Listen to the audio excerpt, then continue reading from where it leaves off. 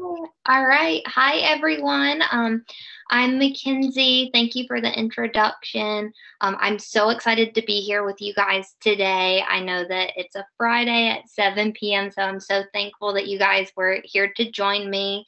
Today, I kind of just wanted to take you through my journey as a neurogastroenterology motility PA, and it's kind of a unique specialty. So hopefully you're going to learn something today, and I can take you through how I became a PA and a doctorate level PA, and everything that kind of encompasses that. And so I had to, of course, if anybody has seen my Instagram, you know that I absolutely adore my golden doodle puppy.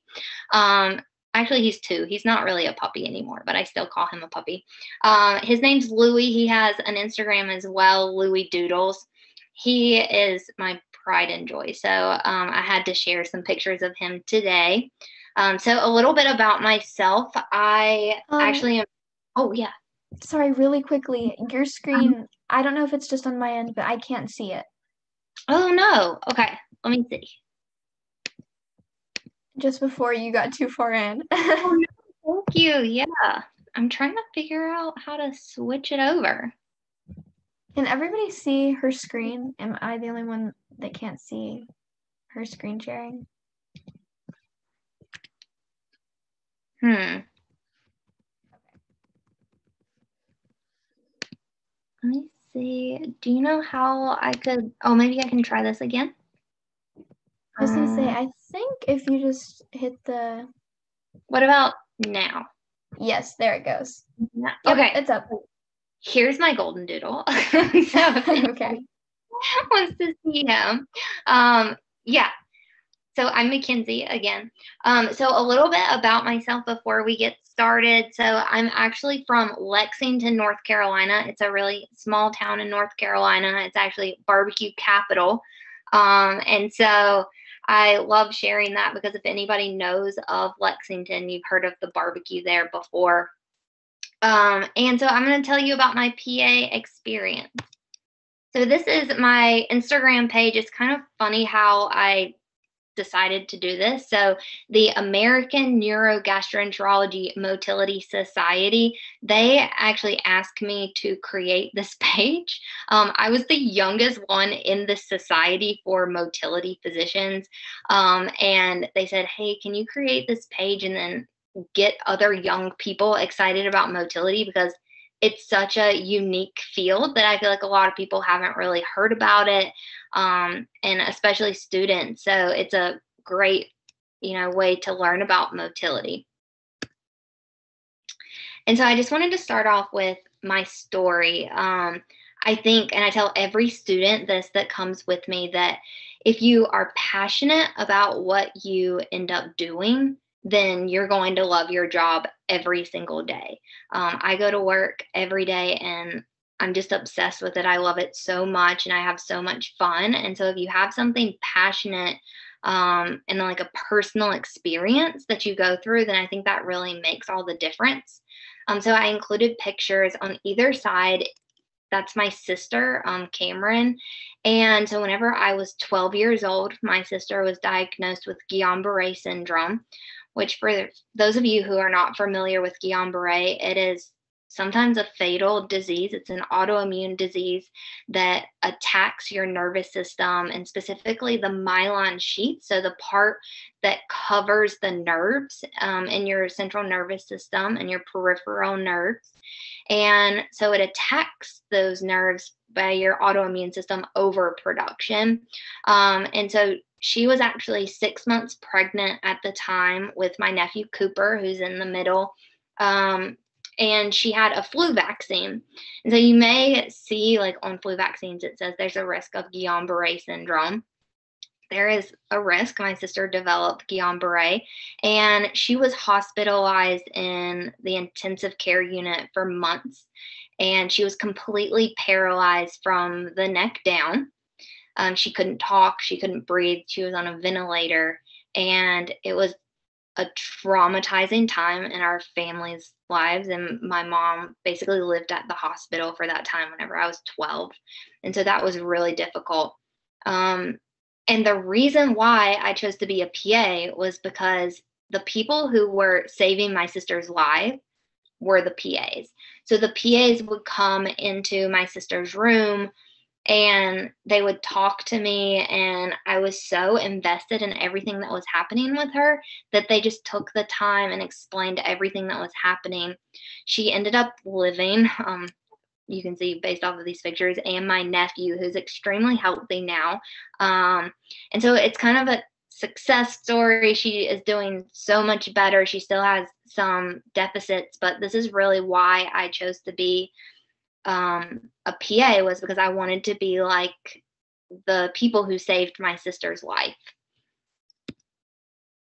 And so after that time, whenever my sister kind of recovered, I got so invested and obsessed with the medical care field, healthcare field, and I wanted to know everything that I possibly could. And this was like middle school, like just beginning high school, whenever I was going through this transition, and I wanted to shadow every single person that I possibly could. So I went to my primary care, who was also a PA. And I said, who do you know? Who do you refer to? And I just got all of those names and went face to face and wrote letters and said, can I shadow you? So I did. I went to the cancer center, and this was at Wake Forest University and hospital. I shadowed in digestive health and watched colonoscopies, endoscopies. I first assisted even in high school with tonsillectomies, with ENT. I did pediatric rotations, wound care, where I learned how to use hyperbaric chambers and skin grafts, which was awesome. I helped with hiatal hernia repairs, gallbladder surgeries, and general surgery. I even shadowed in physical therapy because I thought maybe that would help me. Nursing home, cardiology. I had a very interesting shadowing experience. So the cardiologist that I shadowed was actually my grandfather's cardiologist, and she was amazing. And she said, I'm going to go in the next room. Your grandfather is having a stress test. How about you do the stress test for me? Then tell me the results. At that time, I had no idea what I was doing. I didn't know how to read an EKG or anything of the sorts. And so my grandfather is on this treadmill and he's doing the stress test. And then all of a sudden, the alarms go off, his heart monitor goes off, the EKG system is beeping. And little did I know, my grandfather was having a heart attack, and he completely had a syncopal episode, passed out on the treadmill, and I'm screaming for the cardiologist.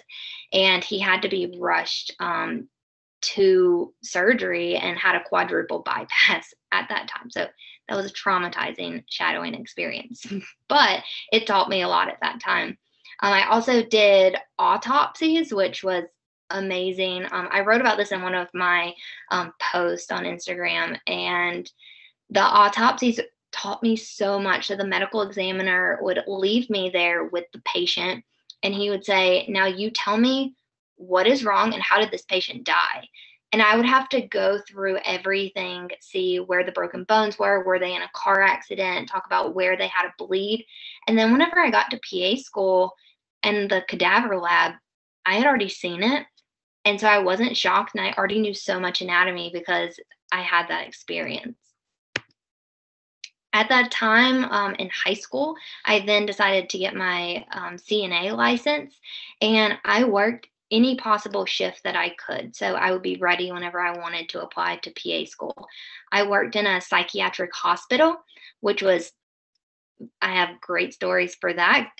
Getting punched in the face, getting chased down the hallway by patients, and just having so many great experiences. And this really helped me in my current career in the psych neurogastroenterology field, where patients do have brain gut disorder axis issues and diseases. So it really did help. I also was a CNA in the medical surgical unit, the emergency department, the ICU, and labor and delivery. And then I went to High Point University. If anybody is from North Carolina, which I don't think anybody on the chat said that they were, but this is known as the country club of schools in North Carolina. It was fantastic. I met my husband there. It was great. My organic chemistry class only had 2 people, me and one other person. So this was so great, and really led me to PA school at that time. I did some unique things in college. I knew that I really wanted to be in research. I wanted to be a PI. I wanted to get grants. And this is abnormal for PAs. Not that it hasn't ever been done, but most PAs are strictly clinical, and I wanted to do both. So I actually went to Wake Forest and had in and out jobs at Wake, and I was on a monkey farm. I worked on a monkey farm at a time and learned from PhDs about cervical cancer research. And then I did estrogen cell breast cancer lines and looked at how soy products in our environment affected those breast cancer cells. And so I did all of this at High Point University. And that was really rewarding, all of that research, and it taught me so much. I then applied to PA school. I applied to about 12 schools in North Carolina, which doesn't seem a lot compared to a lot of people that I've talked to. But, and then I kind of the last minute, I found this program called it was at University of Lynchburg. It was a master's in PA medicine. And they were the very first doctorate program for PAs. And I thought to myself, if I'm going to go into research and I want a leadership role as a PA, this would be a fantastic opportunity. So I applied to the master's program, and along with that came the doctorate program, and I was accepted. I had 2 weeks in between undergraduate degree and starting PA school, which was a little crazy because I had to move states. I had always lived in North Carolina, and so I was moving to Virginia, a whole new state. So that was interesting. And then this is me in PA school. It was a fantastic opportunity. I met so many people, so many great friends, and they all had a joke for me in PA school that it was hashtag raising Mackenzie, because I went straight from high school into this country club college where they did my laundry for me and provided all of the food for me, did everything. And then when I moved by myself, I had no idea what I was doing. So all of these people helped me so much.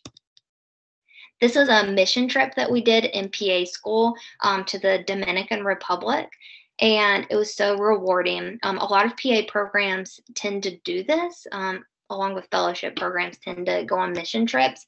And if you look over to the right side, we were in surgery, actually. So 3 of us out of our PA class got chosen to first assist in surgical procedures in the largest hospital in Dominican Republic. And I first assisted on a hysterectomy, so removal of the uterus.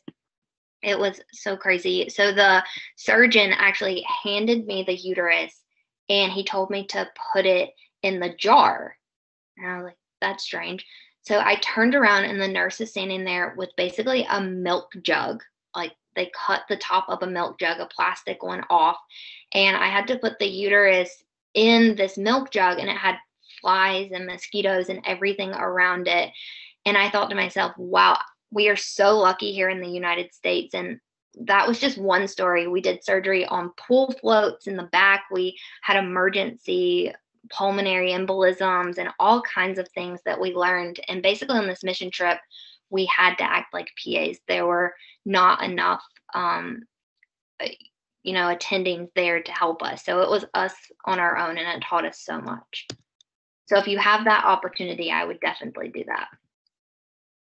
And then my PA school clinical rotation, so general surgery, behavioral medicine, dermatology, nephrology, emergency medicine, primary care, pediatrics, cardiology. These are all standard for PA school. And then we all ran a free clinic where we were basically the PA taking care of the patient, and then we would have PAs there or attendings that would help us. And then this is very unique, but I did all my electives in PA school in gastroenterology because I knew that's what I wanted to do.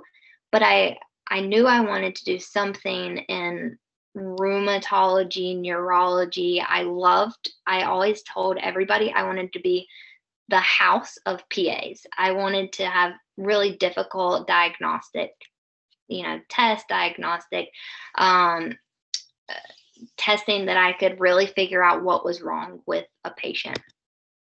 And so that's whenever I met Dr. Sigmund. He's a gastroenterology who kind of pushed me towards my career in GI motility. I did all of my electives with this group in Charlotte, North Carolina at Atrium Health, where I currently work now. And he taught me all the general gastroenterology that I know. And then I met my mentor. So Dr. Baha Moshri, she is the director of gastroenterology motility at Atrium Health. She actually wrote the guidelines for irritable bowel syndrome. She's very well known around the world. She speaks in like Korea and Germany and all these different places. And she basically met me 6 months into my PA school training. And I told her about my sister's story and how I had this passion to become a PA leader. And I really wanted an independent practice. I didn't want to have a supervising physician. That was never my intention. I always wanted a collaboration between a physician and myself. And she was 100% for that. She wanted to teach me everything. So she told me she wanted me to be her second brain. And that's what it is now. So at that time, and this is after, graduation, this is us in our white coats. And then I went into the Doctorate of Medical Science program. So I just added a little bit about what this is. So it's a doctorate degree that was developed by PAs for PAs, which is awesome. It's kind of supposed to be under the same lines as the nurse practitioner doctorate, but for PAs. So it advances your clinical practice, and you can kind of pick a specialized area that you want to be in and then try and be the best that you can and work at the highest level of your license as a PA. And it helps to bring leadership roles towards PAs. And so at the same time that I did the doctorate program, right after graduating from my master's program and getting my certified PA license and medical license, I then did a fellowship program in gastroenterology motility at the same time. Very crazy. Not sure if I would recommend it, but I'm glad that I did it completely. So in the doctorate program, you learn about evidence-based medicine, organizational behavior and leadership, administration. You do healthcare law, which is extremely important for malpractice and negligence and all of these things that you need to know with your medical degree. And we also do a big practicum, so like a thesis project. You do a thesis in your PA school, but you also do a thesis in this doctorate program. And mine was on irritable bowel syndrome biomarkers, which is a really hot topic right now in gastroenterology. And then you learn about disaster medicine and global health issues, which is so important, especially right now. And then the fellowship program that I did at the same time, it was interesting. So Atrium Health has a fellowship program for PAs and nurse practitioners, but of course I didn't have a gastroenterology motility fellowship program. So my mentor, Dr. Moshri, and I created this fellowship program.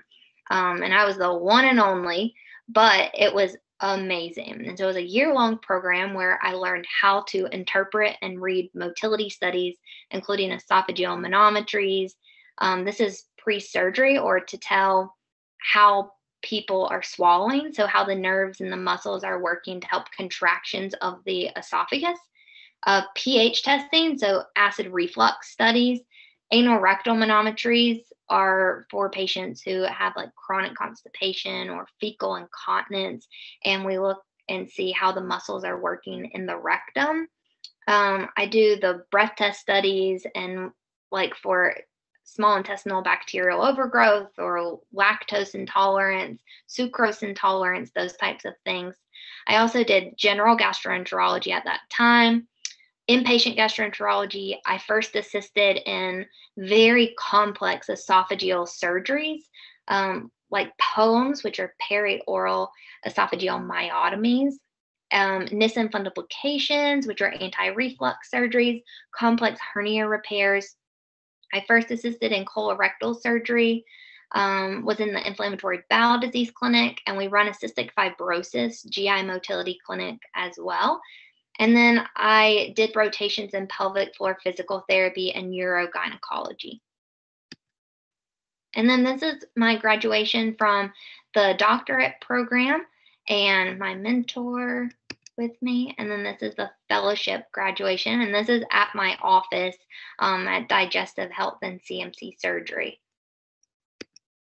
And this is now. So up in the left-hand corner, this is my typical patient case. So you can see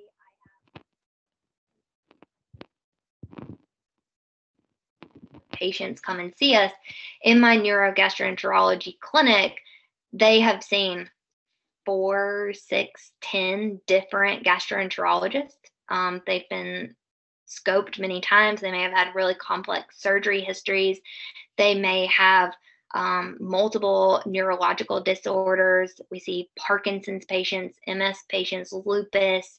I saw a patient today with dermatomyositis, just the whole realm of patients that are very complex. And so it's my job to go through all of those records before I see a patient.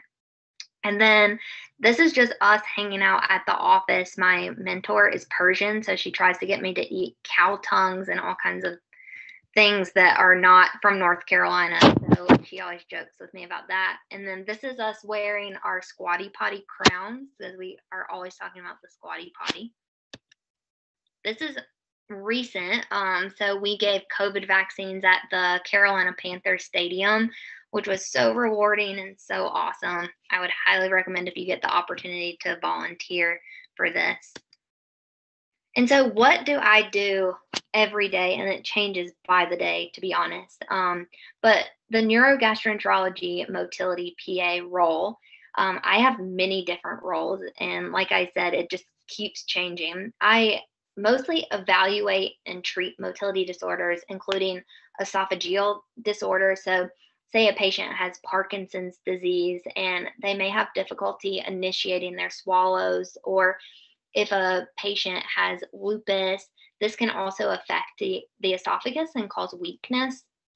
I also see patients with esophageal spasms, just any motility disorder. I treat gastroparesis, which is slow gastric emptying, which causes severe nausea, abdominal pain, vomiting, weight loss. I see a lot of patients with GJ tubes or feeding tubes, gastrogenostomy tubes. I treat small intestinal bacterial overgrowth, which is a common topic right now. And my specific passion is neurogenic bowel. So I'm the director of the neurogenic bowel program at Atrium Health, and I'll talk more about that in a little bit.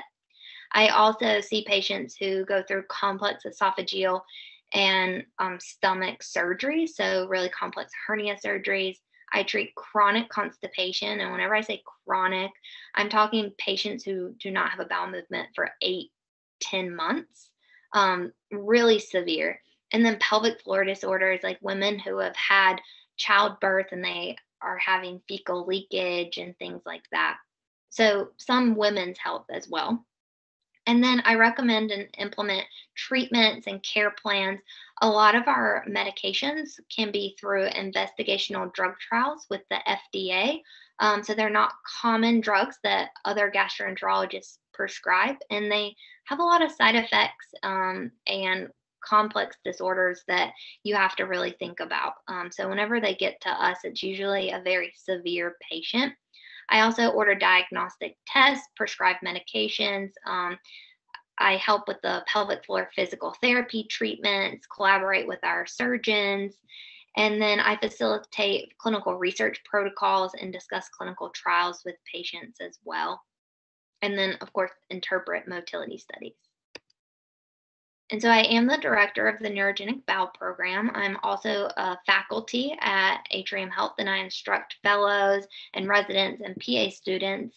And so the Neurogenic Bowel Program is relatively new. It started last year. We created it. And so a big part of this is I see patients with spina bifida, cerebral palsy, patients who have had gunshot wounds, like to their spine, motorcycle accidents, the whole gamut.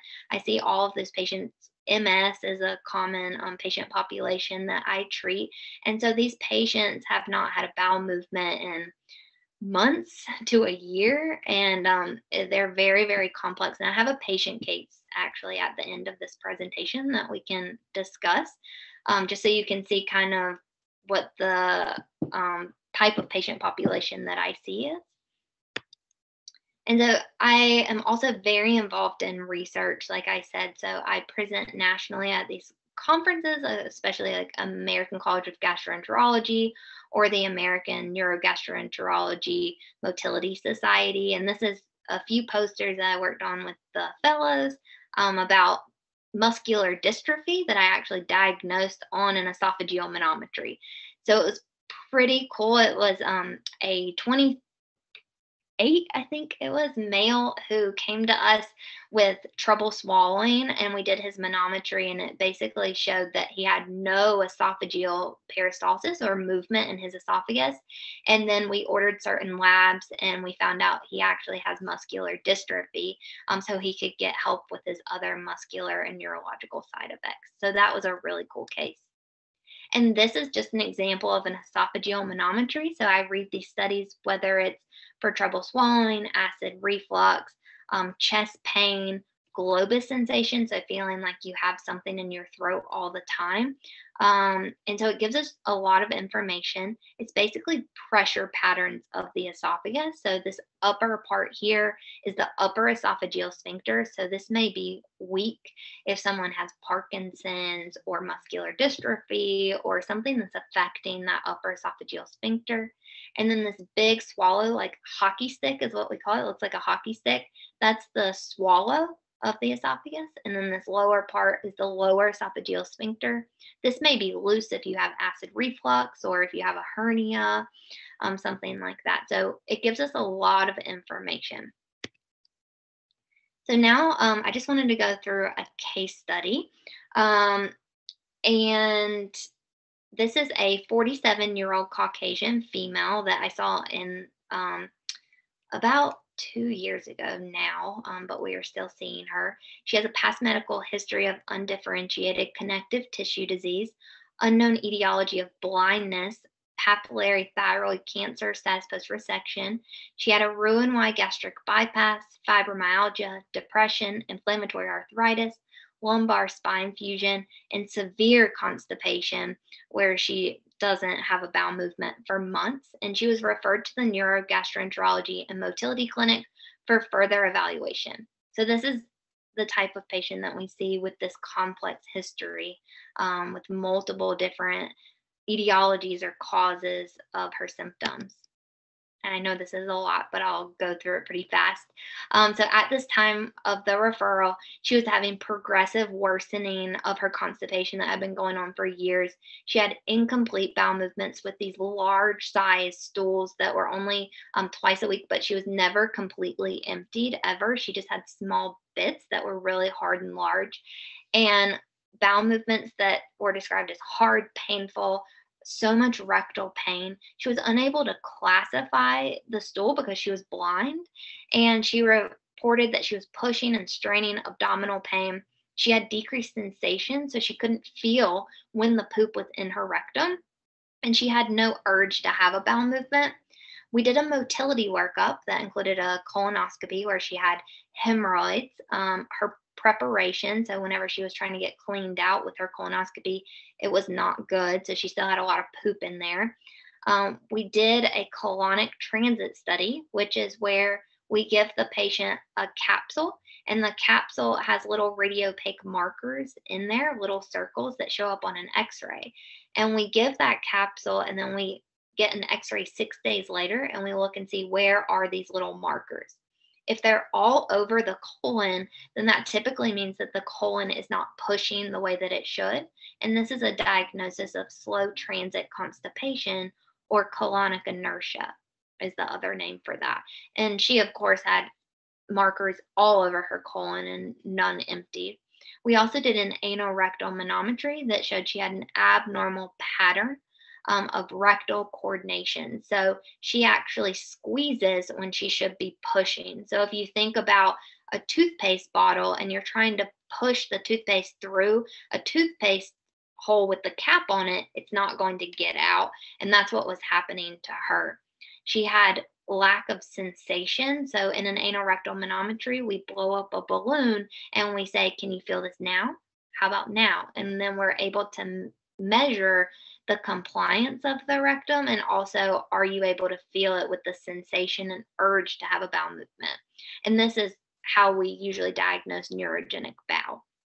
So this is all of her workup.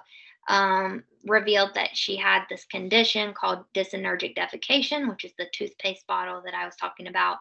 And she also had slow transit constipation. And this is thought to be due to all of her past medical history, but specifically a myogenic, meaning muscle cause, and a neurological cause with a pelvic floor disorder. Probably a neurogenic cause because she had the rectal hyposensitivity or lack of sensation. She had tried many over-the-counter medications and had failed all of them. They didn't work. We also gave her multiple prescription medications that actually work on serotonin in the gut and help with the push of the intestines, and also drugs that help to bring water into the colon to help the movement of the colon and help with pain sensation. And none of them worked for her. She didn't get any output. We also were unable to do physical therapy at that time because she's blind. So we can't really tell her which exercises to do because of the blindness. And due to her persistent constipation with failed standard medical therapy and her pelvic floor disorder, the next step was an anal irrigation system for neurogenic bowel. So this is what I specialize in. So in my neurogenic bowel clinic, I train patients with neurogenic bowel how to use this anal irrigation system. And so what this is, and I'll show you pictures of it, but it's a high-powered enema system that has a catheter on the end, and it's self-lubricated, and it has a balloon that you blow up inside the rectum, and then you pump water into the colon to help these patients who have not pooped in months, to help them flush out their colon. So it's a high-powered system to flush them out. And the novelty of this case is that the patient was blind. And so no one had ever treated a patient who was blind with this anal irrigation system.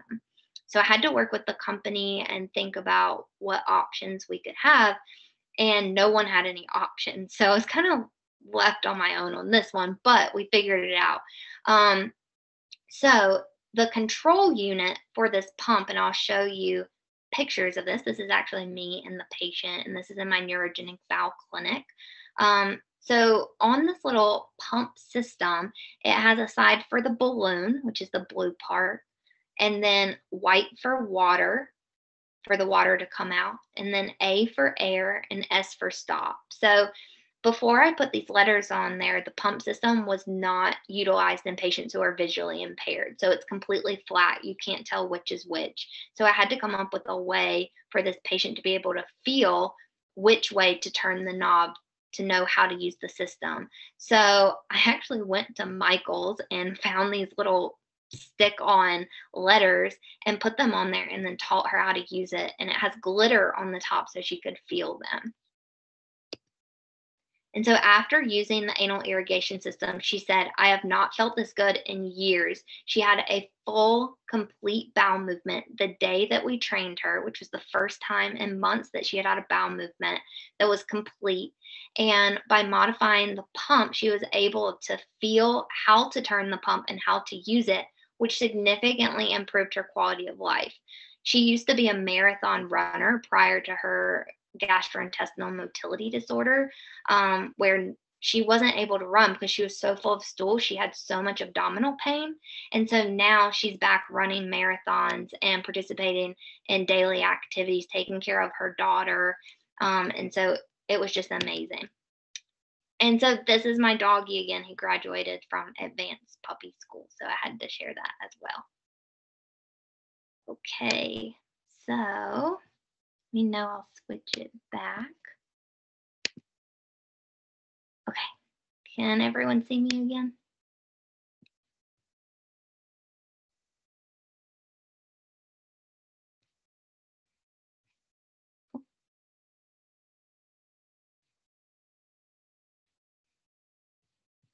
What questions do you guys have?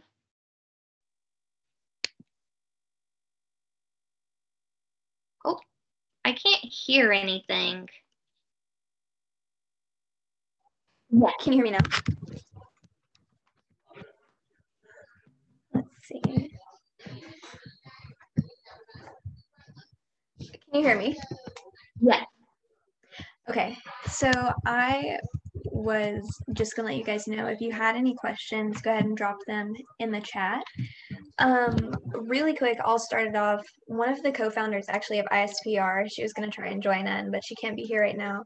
She was really interested in kind of what made you decide and like what it was like going through the DMSC program and like what kind of made you go down that route and exactly what all entailed. So Yeah. So I had originally chosen to go into the DMSC program specifically for my leadership role. So I knew that I didn't just want to go straight to be a clinical PA. I really wanted a leadership role in my program.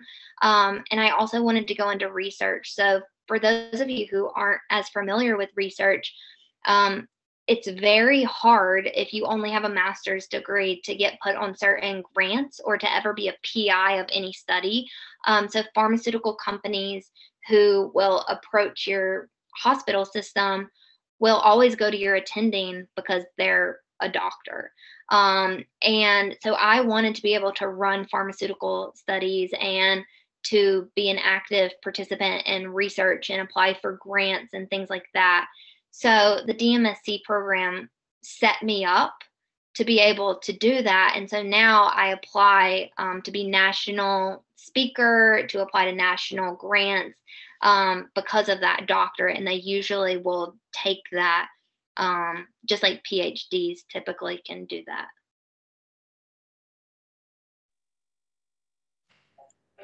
okay, awesome. I think there's a few questions as well. So how is the work-life balance? Do you have time for yourself and what's your schedule like? So I have a very different schedule than a normal PA who just does clinical. So I actually only see patients 3 days a week, and each of my clinic spots is an hour long.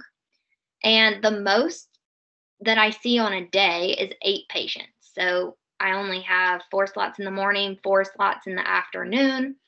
And and that's because the patients are so complicated. So I have to have that much time with each of them. And then the other days I read motility studies like the esophageal manometries and the anal rectals. And then I also do research during that time or have meetings, things like that. I'm usually there and it depends. Sometimes 7 o'clock, and then I'll leave at 7 at night. It just depends on how many studies I have. Do the surgeons need me for something? But then some days I don't get there until 11 o'clock and then I leave at 3. It just honestly depends on the day. But I would say overall, my work life balance is fantastic. It's way better than inpatient for sure. And then let's see. If the patient has chronic constipation and cannot poop, where and how does it leave the body? That's actually a good question. And patients ask me that all the time. It actually sits inside of the colon where the poop is formed for however long it sits in there. So patients will they can perforate their colon because the poop sits in there for so long because it hardens up so much. And then you can also get ulcers ulcerations in that colon because the poop has been sitting there for so long. So it never leaves. You just build more and more, and that's why patients are so uncomfortable. Would you recommend getting the doctorate? I would recommend getting the doctorate if you think that you're going to want a leadership role, or if you think that you want to go into research. I would say if you're just going to be 100% clinical, it's never bad to have a doctorate, but I'm not sure that it would 100% help you with that realm. And then, okay, that's the same question about the poop. With your path to being a PA, were there any struggles along the way? If so, any advice to overcome those? Yeah, there are definitely a lot of struggles. So, anytime that you choose to be a PA, which I never wanted to go to medical school, I always wanted to be a PA ever since I was age 12. And that's one, because the work life balance. But also, I think that there is such a realm for PAs to grow, and you can be the first at something. There's never a first physician that really goes into a field, right? There's always a first PA that goes into a field and can grow it and become a director of something because you're the first one, which is pretty cool. And the struggle is whenever you walk into a room, and I mean, I was a PA, I graduated whenever I was 22, 23. And so whenever I walk into the room, it's always like, well, when am I going to see the doctor? Or why is the nurse in here? I get that all the time. And I feel like, no, I'm the only one taking care of you. So that's a really big struggle. And then also research. Pharmaceutical companies will reach out to me to talk to me just about the medication. And they'll only reach out to my physician talking about research studies. And they say, oh, PAs don't do research. That's not true. I always say, no, PAs can do anything that a physician can. And we collaborate on all of those things.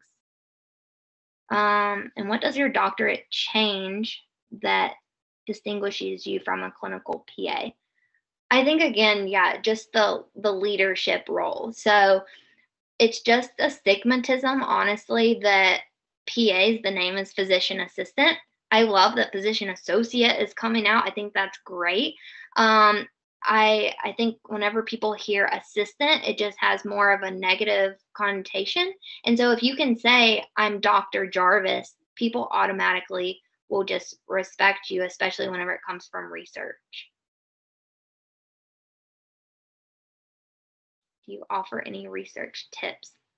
Yeah, I would say do everything that you possibly can. So if you have any opportunities, I don't know who's in undergrad, who's in your graduate degree, but especially in undergrad, if you have any opportunities, or if you are living or going to school near a university, then I would go to whoever the PhDs are and try and be involved in their research. Because if you already have publications going into school, into PA school or into medical school, whatever you want to do, that's going to be huge and look really great for you.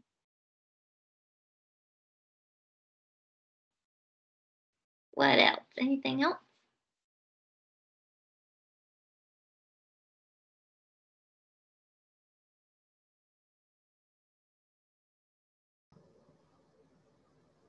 Is there any way we would be able to reach you in the future if we have any questions about PA school? I'm interested in Lynchburg's DMSC program. Yeah, definitely. So you can either message me on Instagram. I try and answer those.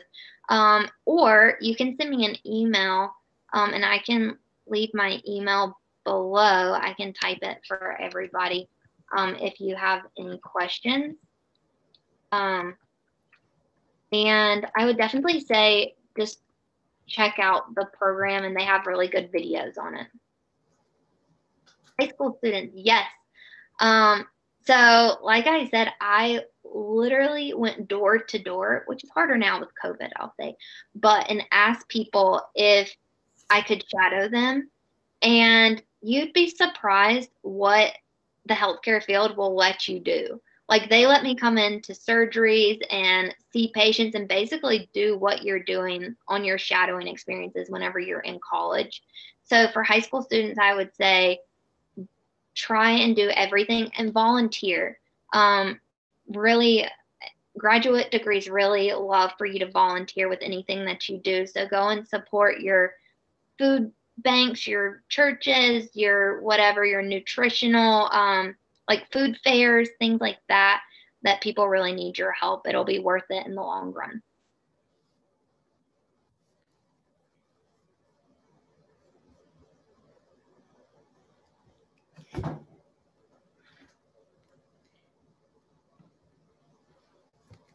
Hello.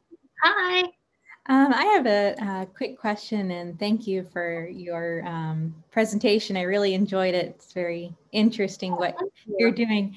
But one question I had is, apart from I know you said about the work-life balance, what other aspect, kind of made you more to choose to be a PA rather than, say, a medical doctor? Yeah, that's a really great question. So especially the schooling, right? Because it is less time. So that was definitely a factor. This shouldn't ever be the reason, but it is a great reason, is that student loans, of course, are a lot less in PA school. So think about, you can always think about that in the long run. And then I really chose to be a PA because I looked at also, if you look at healthcare law, right? PAs don't get sued nearly as much as physicians. So these are all great things. I used to take some call, but I only take call once a year. And like my attending is on call every other weekend. So work-life balance is definitely aspect on that. And then I love being able to go to my collaborating physician and just talk things out. Especially with these complicated patients. So if you are a PA, you have more opportunity to work as a team dynamic. And I love being a PA because you're kind of like a manager. You manage the physician, you manage the nurses, you help with all the tests, and you kind of bring everyone together. You're kind of like a leader in that system, like a coach. I always say I'm the coach. I try and get everybody in to huddle because the physician's always doing their own thing, and I'm always having to worry about everything. So it's fun. Nice. What do you mean by worrying about everything? Like, or kind of like in a sense of like just trying to get everyone together, like on the same page of like working together, like say on a case or something like that? Yeah. So PA's main role, at least in the U.S. healthcare, is to provide better access. So your goal is always to be there for patient questions, maybe whenever the physician's not. I'm a really bad example of this because my clinic is already booked out to 2022, but you are supposed to be able to have better access. So maybe if I wasn't here, then she would be booked out to 2023. Like, so you're supposed to be able to help in that way. And nurses, CMAs, the techs, whoever, they tend to come to you as a PA for a lot of questions because maybe the physician's not there. So you're kind of like the bridge in between everybody. So it's great. You don't have all the responsibilities that maybe the physician has with call and procedures and those types of things, but you're able to help more facilitate questions and things like that with the nursing staff. Cool. Thank you. And I just had a quick follow-up question of, and I know with PAs, before you apply to PA school, you have to have more like clinical experience or definitely like more experience than say if you were going to apply to medical school. But like what kind of experience did you do like before applying to PA school or what clinical experience suggestions do you have? Yeah, so I actually did my the CNA program, so that's how I got all of my hours. And I mostly worked in the psychiatric hospital. at Wake Forest. And so I did all of my patient hours as a CNA, which was really, really cool. And then the autopsy. I also did a lot of autopsies for patient experience as well. And so I think whenever I applied to PA school and I'm in an interview, being in a psychiatric hospital and working in autopsies, that kind of really sparked their interest going to PA school. So I think they wanted to talk to me more about that, and it really made them remember me. So that would be my bit of advice is if you're going to choose something, maybe try and find something that's really different and unique and innovative. And so you can really talk about it and have really insane, crazy experiences that the interviewer is never going to forget. Thank you. Yeah. I hate to cut questions off because I absolutely love everybody's questions, but because we're nearing an hour, we kind of have to wrap it up, which sucks. But first of all, thank you so much, Dr. Mackenzie. I absolutely loved hearing about all of this, and I'm sure everybody did. It was super interesting. And I'm going to send the link in the chat for the Google form. All you have to do is put your name and your email and kind of how you heard about ISPR. And we're going to email the certificate to you. For the certificates from last week, I need to check if they're emailed out. I'm not sure if that email got sent. So those will both be out within a week.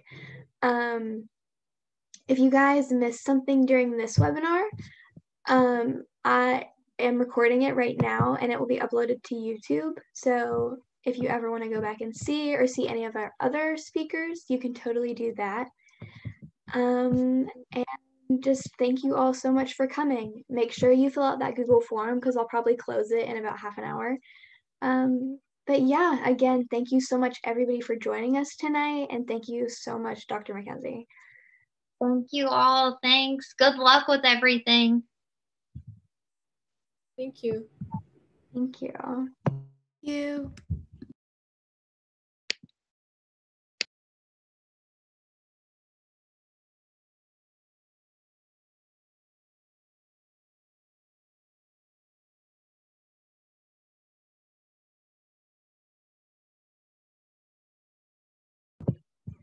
Okay, here's the link again if you guys missed that. If not, I'm going to end the call and thank you all so much for coming. Be sure to join our next webinar that starts in about 5 minutes.